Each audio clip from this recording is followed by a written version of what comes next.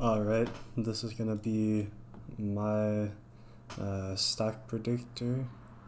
So the way this stock predictor works is it takes a variety of factors, some technical indicators of the industry like moving averages of various windows. It takes like indexes of the market like the S&P, and it also takes top market movers like Apple, Google, Tesla, all those, right? Um, Convolutes that into some data set, and then that's where I get these testing files. So another file generates the data. That file is not very original, and even the creator of that file, like obviously they didn't come up with the technical indicators. Those are just industry standards. But anyway, so I load this in, set it up to train on a GPU, and then we're doing a generating adversarial network with a few different modifications. So this one has some gated recurrent units, which are like LRUs that offer some history to the model, but these tend to be more performant in these types of tasks. So we design our network, and we have a generator, discriminator, implement gradient penalty. I always mispronounce it, but it's WP, standing for Worcestershire gradient penalty.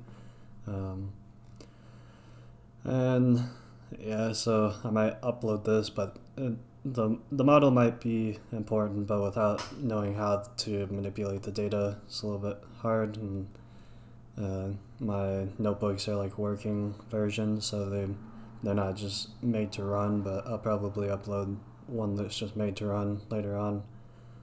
So each version has 5,000 training epochs past the starting version just to make sure there's no divergence, because I saw divergence still with this gradient penalty stuff and all that. In like 10% of the models it would just diverge. So I start out with a 500 epoch model, and then now it's 10,500 because 5,000 training iterations. So then we'll load our training data. This is the training like code. You can see our losses and whatnot, and it saves it off. And then we load our testing data. We load the version that we want, and then we do some rescaling and formatting, run it through, and get our predictions. And these are the predicted values, and then here are them graphed. So what this is doing is allowing it to predict about 3 days in advance.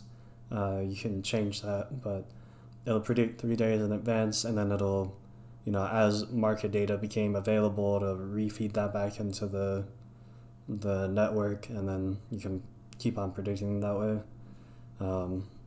So it's not the most accurate, but it does tend to predict movements well, but not prices well. And you can see in like certain sharp dips, it's not gonna be as reactive, and I believe that's an artifact of the moving averages. And here you can see you have quite a sharp bull run, and doesn't really capture that. Then obviously, as new features become available towards the end, it diverges even more. But you can retrain this network like however often you want, so I don't think of that as an issue. And you can also build upon past iterations. So let's get on to the numbers. So we just do an end date of 1 year, and then we evaluate our predictions. We start with $1,000, and we do the predicted and the real, and then we see how much money would we have if we just held our money, and then like how much would we have if we employed some sort of trading strategy based on, you know, predictive movements. This could be like selling calls or puts or whatever. And so we see with the predicted outcome, we make $1,246, and with just the holding strategy for a whole year, in this particular market, we made 1,076. And we can see the start and end dates, and those are 1 year of trading days, so it doesn't include weekends and holidays, so that's the mismatch there. But anyway, so we can see where we're at is like somewhere over here, yeah, somewhere in here, and the price didn't actually go up that much. So this is a over a long-term type of strategy, and it's better at capturing gains by predicting losses than by predicting increases, because you could just hold the money if you thought it was going to increase. So that's the point here. Here's a time period over which the increase wasn't as much as you would expect for a holding. So yeah, for our holding strategy, that's where we get, this is a search for a maximum, but for this one, that's where we get that, what is that, 3x gain. And then you can see the prices. So our model predicted the price would even be a little bit higher than it actually was.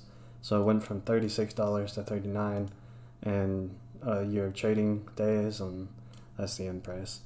So pretty powerful strategy, and of course this area needs some more research, but that's the introduction.